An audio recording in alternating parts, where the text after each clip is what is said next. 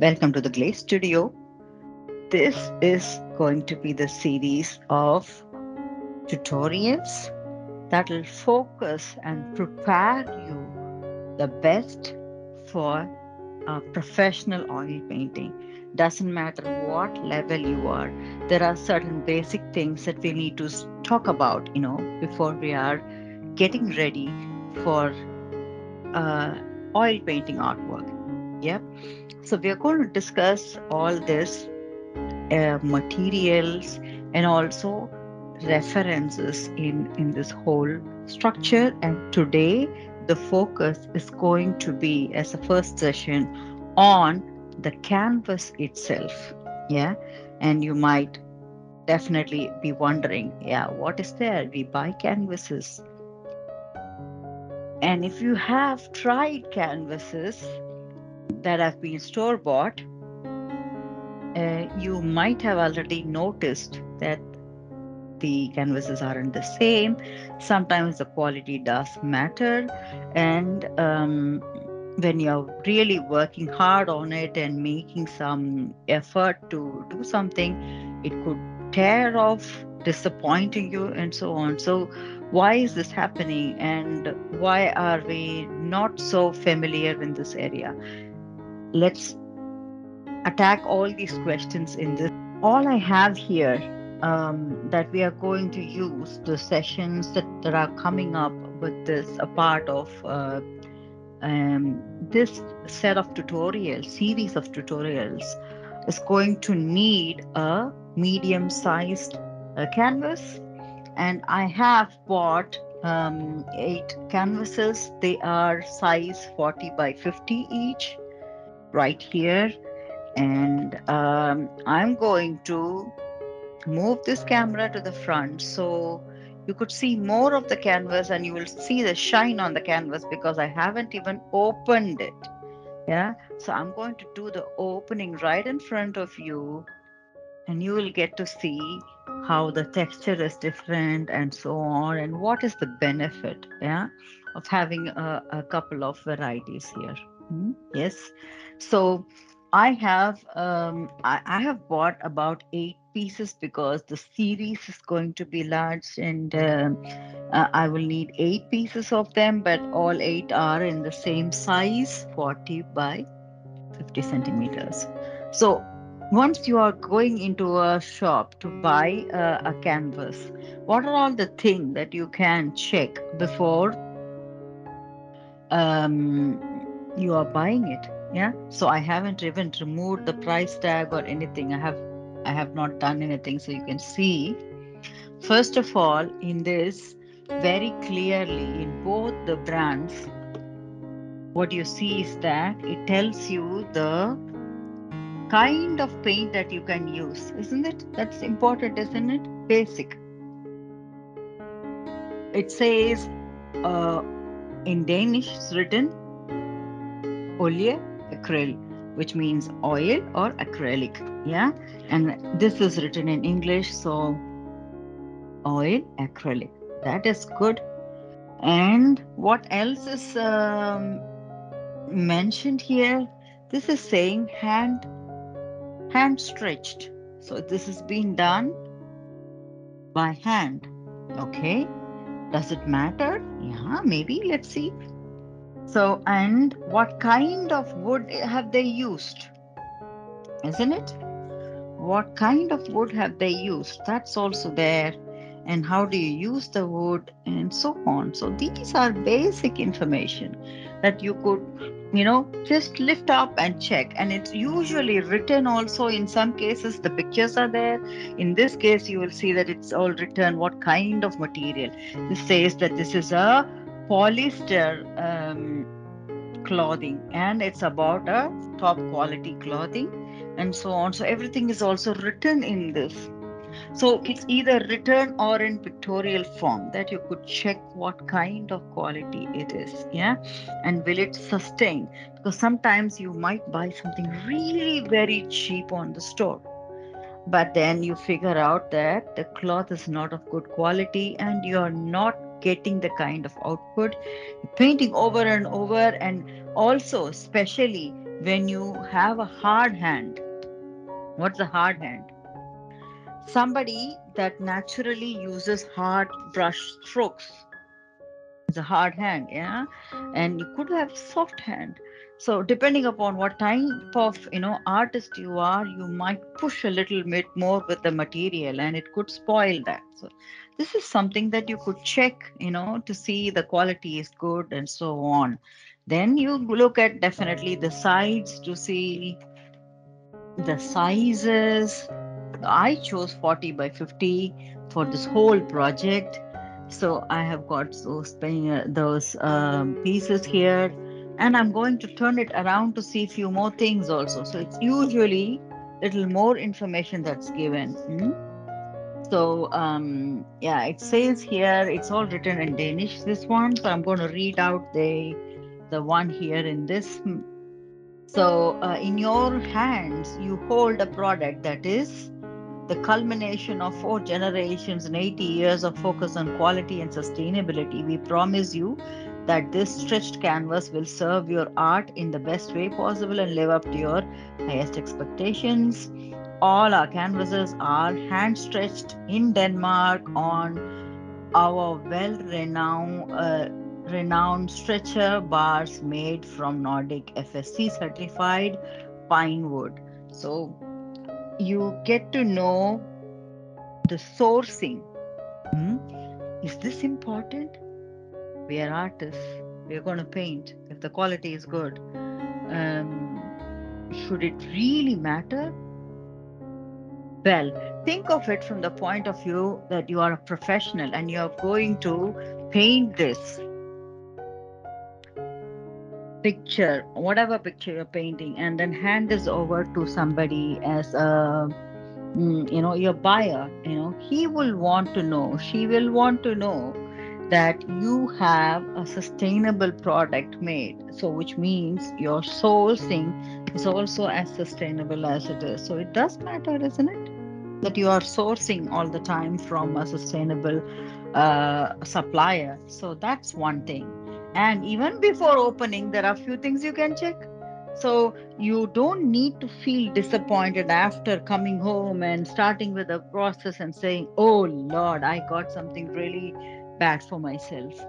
What is it? So look at the frame, the thickness of the frame.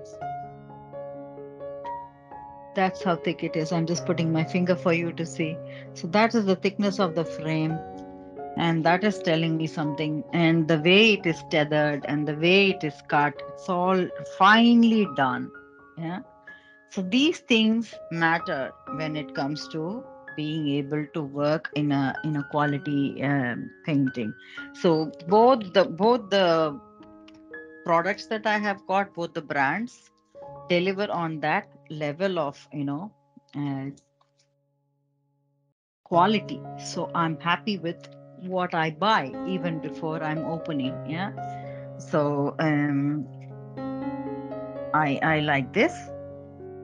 That is, these are basic things that you could check even at the store before even you are buying. So once you have bought it, now we are going to go into the details of it, isn't it? So I'm going to open it up right in front of you, so you will not see the glare anymore. I'm tearing this open. What do you have here? So this packet is having 8 pieces, that we could use in the back of the artwork, isn't it? So I'm going to keep that now. Now just tear it open.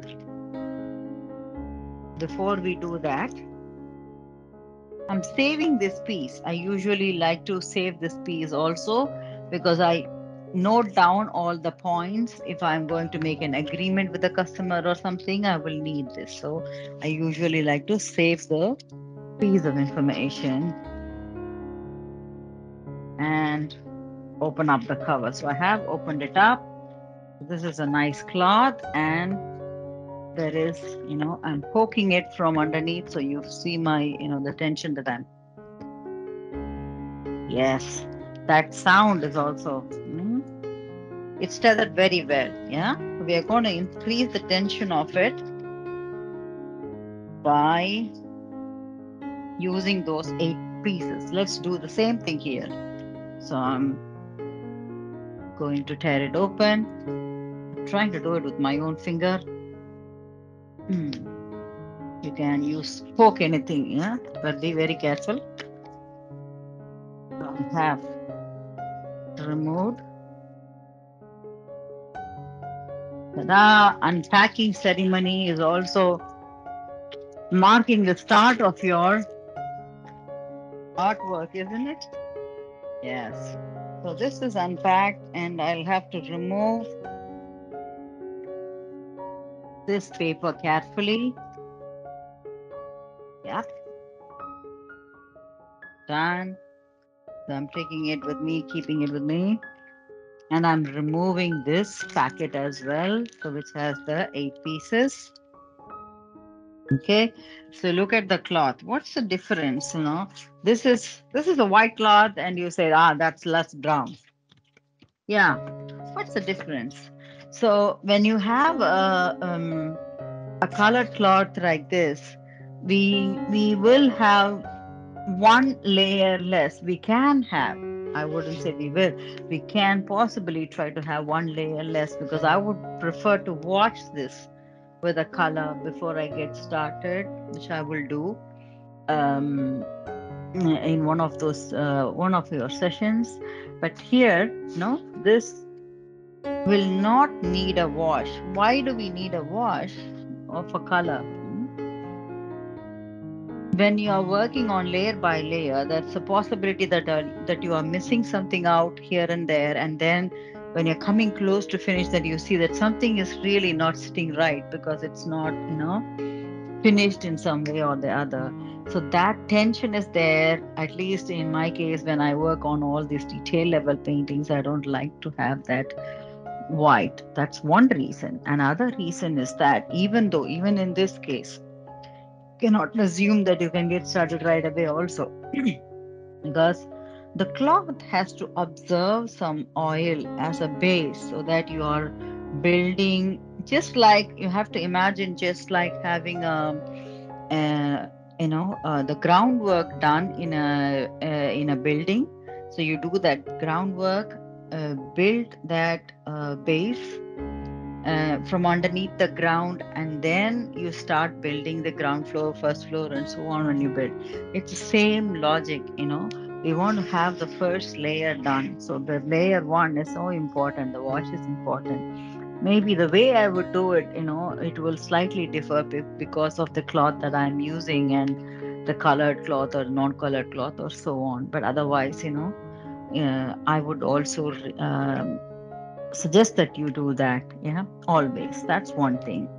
Another thing right now is that those pieces that we had picked up, what are these pieces? Should be there.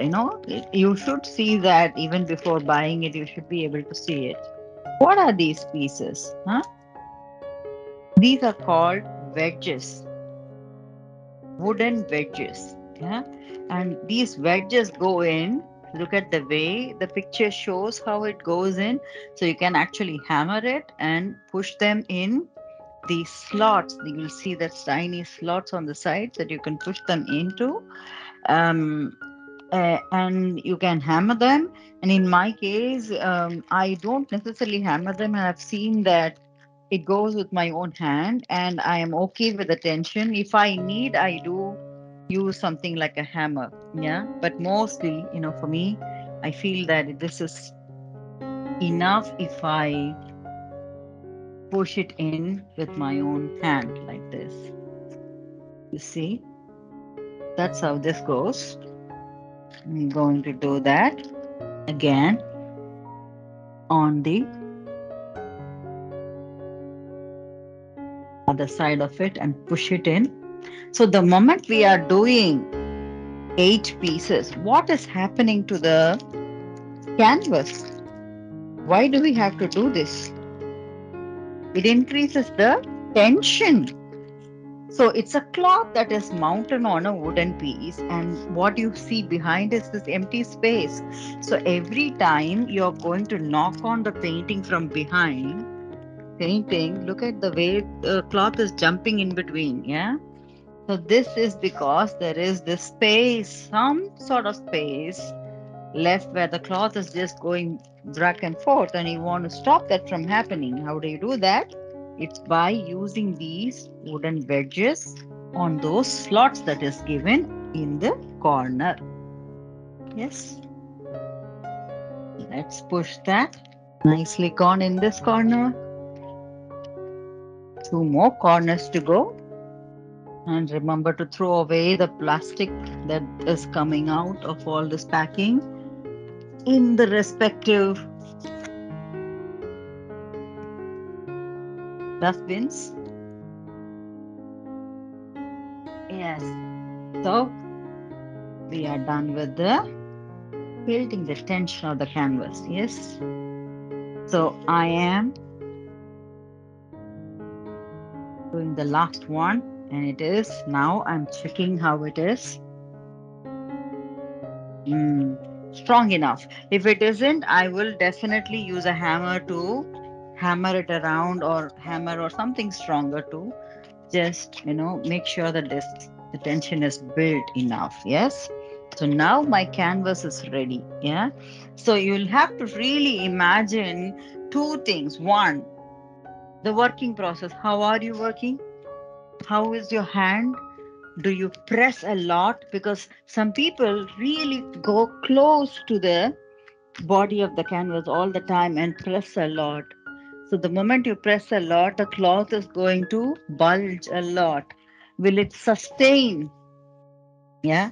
And that is one thing. Putting a wrist, your hand on it. That is one habit. There is no good or bad habit in that. If you're comfortable putting your hand like this and painting, that should be the way that you are doing. That's fine. But does the cloth really hold good for that? Another thing is that when you use a brush, how is your stroke? Some people have really like feathery strokes. I'm going to do some strokes here, just picking up some brush. So let's say this is a very feathery, lighty stroke versus look at the sound. That's the sound. And it is hurting the body of the canvas. Can it sustain? That's the question. So, this question, does it answer?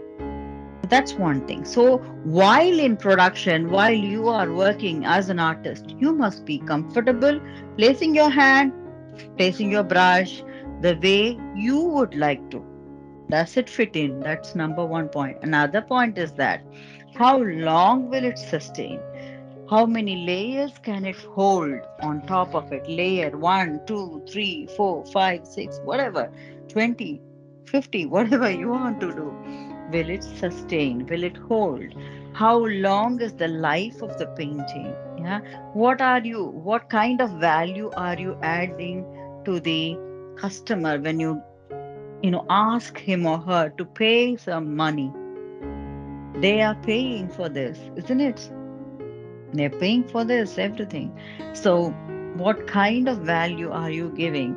Will it hold for 6 months and go away? That's a shame. You would like to have it, or you want your customers to have it for many, many years and enjoy what you did, isn't it? So keep that in mind. So these are the essential points to keep in mind when we are working on um, shopping for the canvas. So shopping for the right canvas really is the first step to getting a good painting done. Yes, you're going to be happy working on it.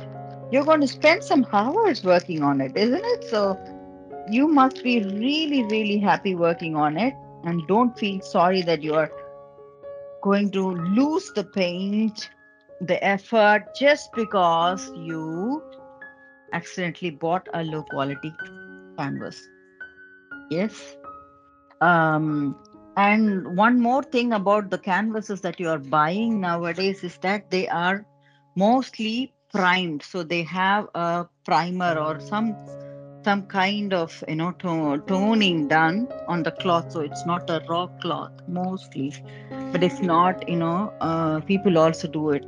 To be honest, it's been a long time since I primed also.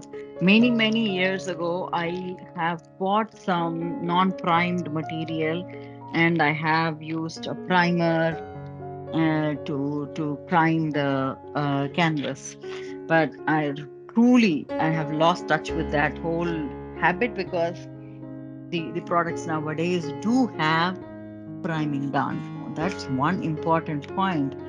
Another thing is that you are also relying on a supplier to do the quality work. If you are not having the resources yourself to build your own wood and tether your own canvas, which some of the artists also do.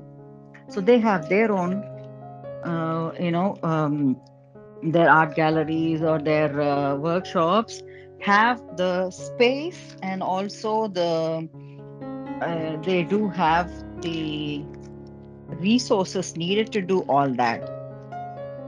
If you have such a thing, then it is great.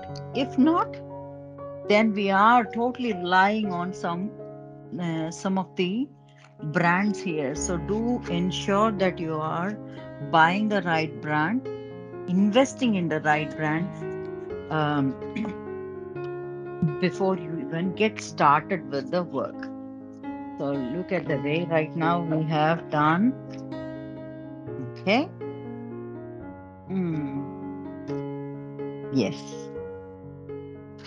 All right. The last piece goes here. That yes. Any excess cloth that is sticking out, any piece you want to remove, this is also right time to do it. Um, yeah. Just make it tidy and ready for you to use. So check that sound. It does matter. Yes. So this is about understanding canvases. So let's summarize what we have learned. We know how to look for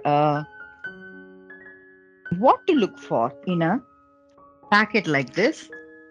So unopened packet like this, if I get what to look for, what kind of material is it made with, and how long can it sustain, and also is it fit for painting the kind of paints that I would like to use, and so on, and all the information that is available that you can research before even buying.